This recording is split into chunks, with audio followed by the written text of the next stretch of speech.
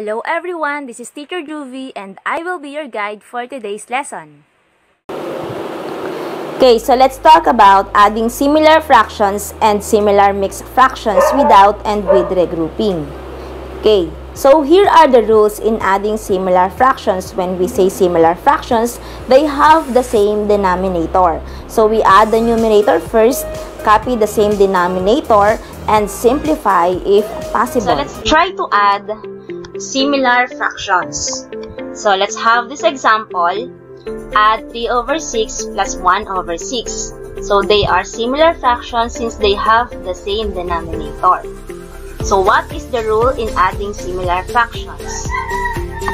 Okay, so unang rule, you are going to add the numerator. So ano yung numerator? 3 and 1. So 3 plus 1 is equal to 4. Diba? So, add the numerator, 3 plus 1, and copy the same denominator, which is 6.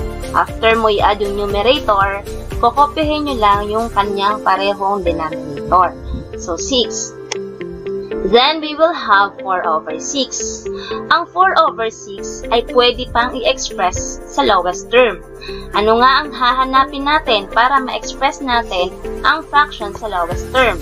We are going to find the GCF of 4 and 6. So, tinuro ko na nakaraan. Kung gamit tayo ng continuous division, so 4 and 6, saan divisible ang 4 at 6?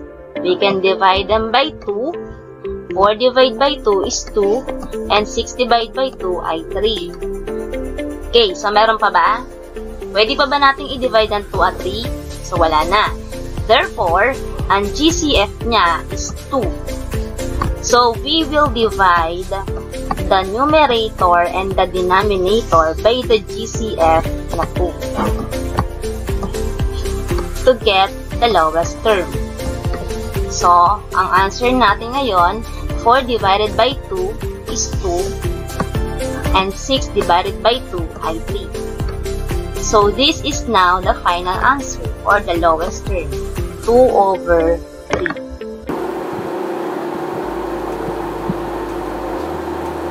So let's now proceed with addition of similar mixed fraction. So we just add the whole number and the fractions, then combine and simplify if possible.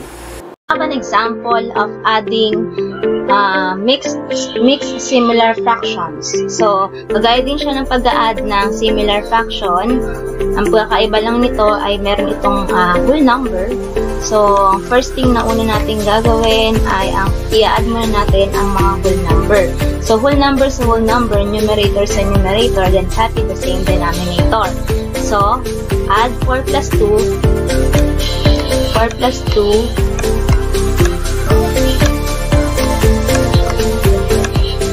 then, ano ba yung same yung denominator? Diba 10? Copy the same denominator. And then, 5 plus 3 ay add the numerator. So, 5 plus 3.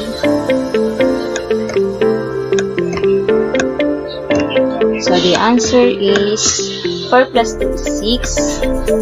And 5 plus 3 is 8. Copy 10. Then, tingnan yung fraction. Yung final answer, tingnan nyo kung pwede pa siyang i-lowest term. So, meron pa siyang lowest term.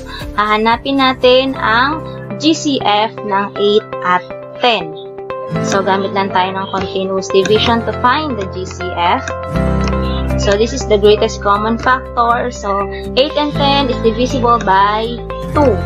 So, the answer is 4. 10 divided sa 2 is 5. Therefore, the GCF is 2. We divide the numerator and the denominator by the GCF 2 to find the lowest term. So, 6. 8 divided sa 2 is 4. Then, 10 divided sa 2 is 5. So, the answer now is 6 and 4/5.